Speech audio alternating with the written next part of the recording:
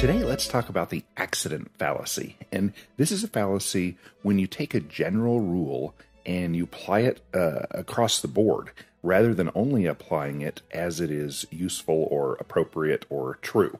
And so if something is grounded in evidence and reasoning, good solid reasoning that something should go against the general rule, then maybe it should. And so an example of that would be if I said that cutting someone with a knife is a bad thing. Well, everybody agrees. That's a good general rule. Let's not cut each other with knives.